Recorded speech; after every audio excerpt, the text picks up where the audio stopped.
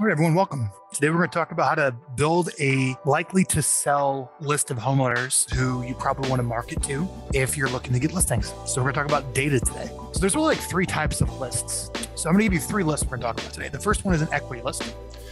This is just kind of a farm, like your general farm, like think in terms of maybe a zip code that you're just going to be in front of all the time. So your typical farm, I call it an equity list. Okay. The number two, now a distress list is going to be, these are people that are, have expired, their home expired from the MLS, life situations that someone might be in distress situation where they need to sell. And generally speaking, a distress list, you would work the entire county because there's only, it depends upon where you live. There might only be a couple hundred or a couple thousand people in a distress list because you go countywide. And then finally, there is a likely to sell predictive analytics list. This is where there's all these companies like, chomping your iPhone location data and the websites that you visit and like the apps that you use and what you purchase on your, the points that you get on your American Express, all that's being sold and analyzed on you. They match that to property records and you can buy these predictive analytics lists. Okay. And generally speaking too, with a likely to sell list, you'll go countywide because it's a smaller list. So an equity list, point number two, is a niche geographic area of single family homeowners, ideally in a high turnover zip code that, the homes have appreciated quite a bit. There's probably at least 30% equity, in the house. And ideally, they probably have lived there for like at least 8 to 10 years. So how do you find a turnover rate? Well, you pick a zip code or any area, and then you just divide that by how many homes sold in the last 12 months. And the higher the number, the better. Probably some lifestyle factors. Generally speaking, the higher the turnover rate, the better.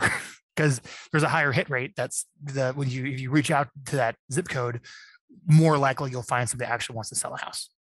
So here's the deal with your equity farm. You basically want to be in front of this list all the time, once or twice, all the time. In every way you possibly can afford. So a distress list are homeowners who are facing some type of difficulty and may need to sell. This can include a lot of things. And I showed you a lot of them in PropStream. It can include maybe stagnant active MLS listings, expireds, old expireds, for sale by owners, for rent by owners, vacants, pre-foreclosure, old foreclosures, tax debt, liens, probate, inherited property, bankruptcy, divorce, code violations, mom and pop landlords, evicting tenants.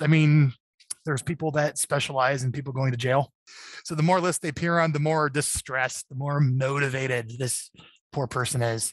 They call that list stacking. So that's distressed. So the question is, how do you get that information? Now, I'll tell you, the best distress leads, like we talked about, come from point number 8, the county recorder's office, since it's fresh. And you got to be like really careful with this. So what you do is you hire a virtual assistant to log in every single day and like read the court complaints. So like when a spouse files divorce on another spouse and like they're out trying to serve the other spouse, like you'll know they're getting divorced before the even spouse knows.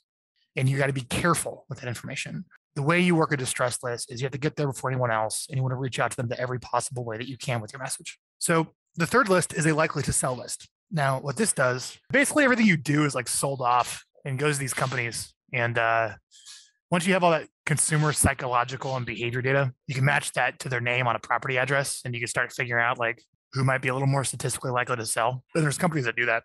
So the likely to sell list uses big data and AI algorithms. And if you're into that, you statistically model who's most likely to sell based on like thousands of consumer behavior and life cycle data points. So they basically take the behavior data with the property data, run it through a data algorithm, which is like data robot, and be like, all right, I'm going to spit out, these are my predictions. I predicted that, 10% or 15% of the people in this list that I give you will sell in 90 days. And then they backdate it to see if they were correct. I guess I should really add a fourth list. Courtney, I want to update this. Point number 1 is you have an equity list, you have a distress list, you have a likely to sell list. And then I would say you have a database list. So I think let's add that. I want to really talk about like, how do I find sellers who are likely to sell their home? Let's work a farm. Let's work distress leads. Let's work a likely to sell list. And then let's take your current database. Let's upload it to some type of predictive service, get that, as well as when your emails go out to your database, working the opens and clicks. I'm of the opinion that you take all your equity farm, you take your distress leads, you take your likely to sell, you just throw them all in one spreadsheet because running like specific campaigns, all of them is just like exhausting. one spreadsheet and they all get the same letter saying, call me, I have a buyer. That's what the market wants to hear. And it's your job as an agent to deliver on that. Any message that skews from that language is not what the consumer wants to hear. You can still make a living at it, but it's beginning more difficult.